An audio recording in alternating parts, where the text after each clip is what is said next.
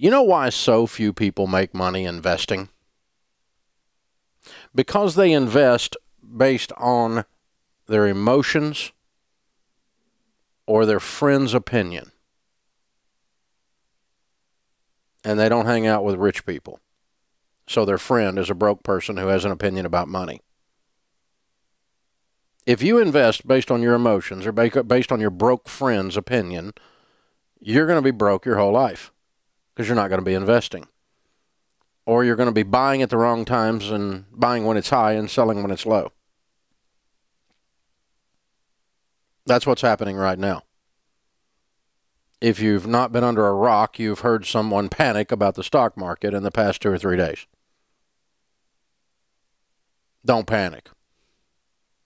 Invest. You know what rich people are doing when the stock market goes down? Buying. When the stock market goes down, they increase their investments into mutual funds. That's what rich people are doing. You know what poor people are doing? Freaking out and taking their money out at the exact wrong time to take their money out of something. And you know when they'll get back in? When the market's hot again. It's back up. So they will buy high and sell low. You're supposed to buy low and sell high. That's how this works, if it works. But instead of using historical data, instead of using a systematic approach to long-term vision investing, we invest based on the emotions of our stupid friends or the stupid newscaster. I got every news network calling me right now, want me to do an appearance tonight, talk about the crash of the stock market. Oh, brother. I'll probably be on one of them, depending on, I've got a dinner tonight I'm going to, but I'll probably be on one of them. If I can tape it, I don't know. I'll let you know later in the show if I know what it is. But the stock market's not crashing. Well, what about 2008? What about when it went from 14,000 to 6,300 now? Isn't that a crash? No, that's a stock market went in half. A crash is when it's worth nothing.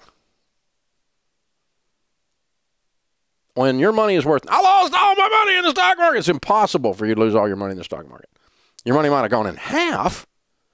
And if you bought at the exact top of the market of the last market slide in the 2008 debacle, and you sold at the exact bottom of the market, you lost half of your money. Exactly. Because it was right at exactly. I mean, it went from 14,000 Dow to 6,300 Dow. What's that? It's a little over half. Like 53% or something, right? Oh, by the way, what was the Dow last week before all this happened? 18,000. It wasn't 6,300. Did you hear anybody on the news talking about it going from 6,300, increasing 300% to 18,000 since the bottom? Was anybody standing out in the street yelling among your friends going, the stock market's going way up? No one was doing that. They don't do that. It's not human nature. Instead, they go, it's going up, but you know what? It's going to fall. It's going to fall. It's going to fall. Human nature is it's going to fall. It's going to fall. It has to fall. Something bad has to happen. That's human nature. And, you know, you're just going to be broke, darling, if you do that your whole life. You're just going to be broke. The only way you make money investing in mutual funds or in any kind of market, real estate, is you buy all the time.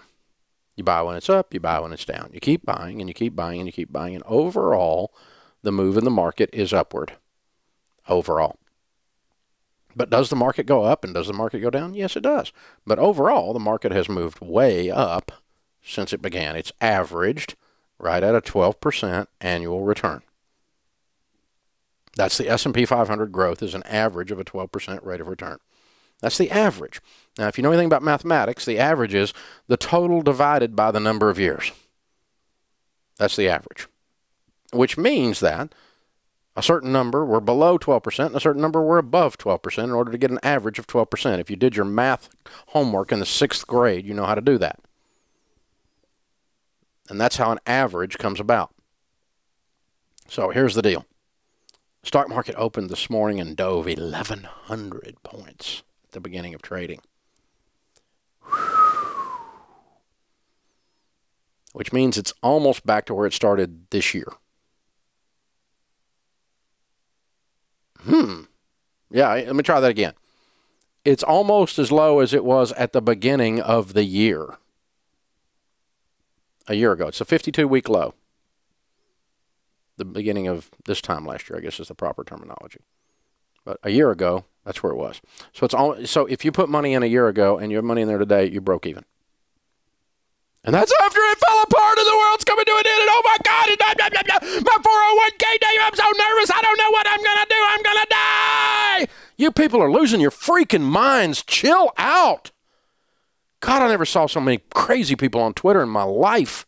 What about now, Ramsey? You've been telling people to put money in this. You're ashamed of yourself now, aren't you? No, I'm not ashamed of myself. I'm ashamed of you.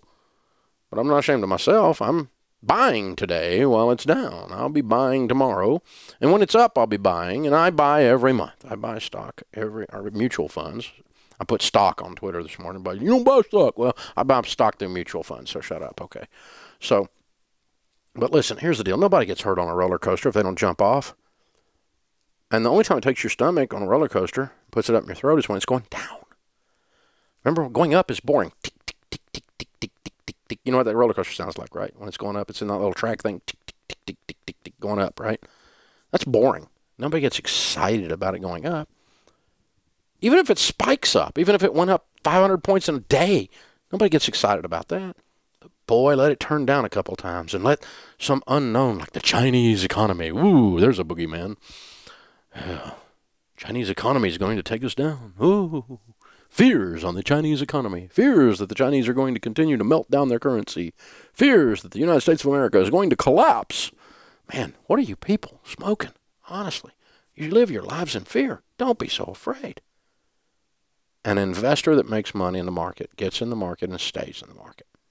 They don't jump in, they don't jump out, and they don't panic. You don't get hurt on a roller coaster if you don't jump off. I know it's scary, but I'm making fun of you for being scared because the history is that it comes back. And I'm the guy that was standing out there the whole time the market was dropping from 14,000 all the way down to 6,300. I'm the guy that was out there yelling, don't take your money out, don't take your money out, don't take your money out, don't take your money out. It'll come back, don't take your money out. I'm that guy. It not only came back from 6,300 to 14,000, it went all the way to 18,000, and now we're down around the 15,000 and some change or whatever we land today. So I'll say it again. Don't take your money out. Just keep investing. This is what rich people do. If you listen to your broke friends and the drama queens on the news channels, you're going to be broke your whole freaking life. Don't listen to that stuff. Long-term investors are the ones that make money.